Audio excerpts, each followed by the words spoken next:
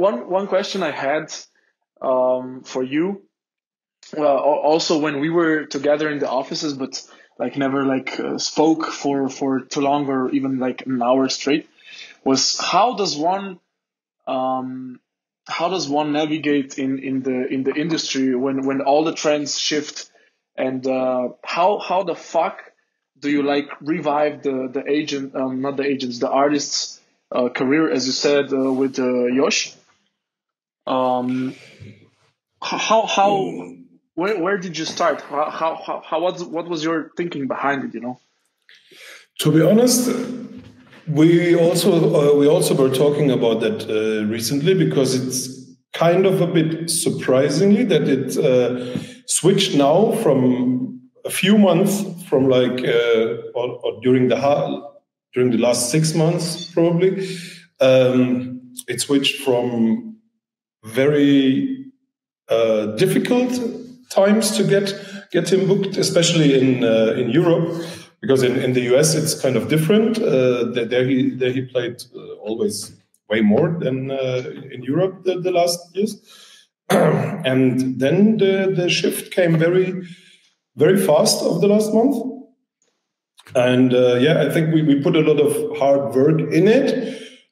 Josh always is producing music. He's always delivering. He's still a great DJ.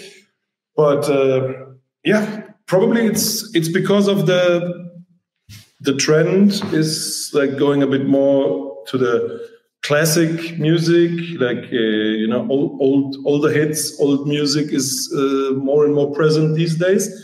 But the funny thing on the other side is that Josh is absolutely not doing is absolutely producing and doing actual music. So he's not when he plays, he's not that kind of classic DJ. He totally avoids and is not into playing like old school parties or classic parties.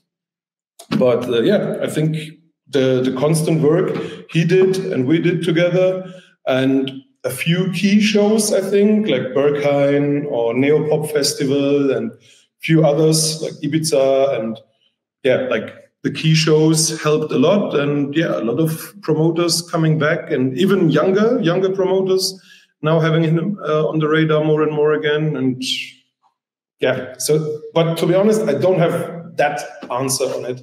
It's just nice and amazing for us to see that it works out.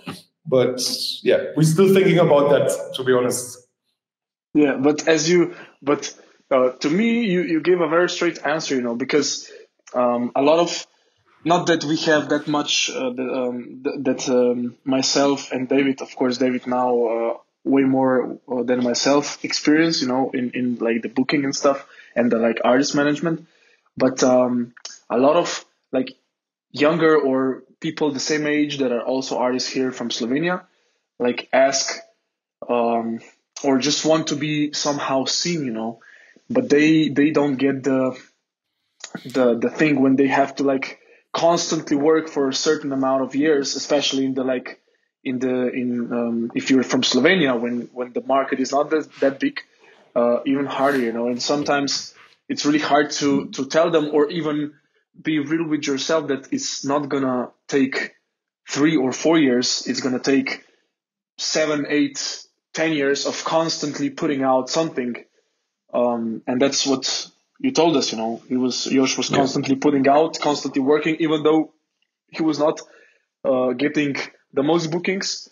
But just like the passion, I guess, and the drive he has for the music and constant work. And that's and he stood very true to himself. He didn't follow new trends. He didn't wanted to do hard techno or trance or whatever. He said, I want to do my music. I want to release and produce that music I feel and I stand for. And yeah, that's what he did.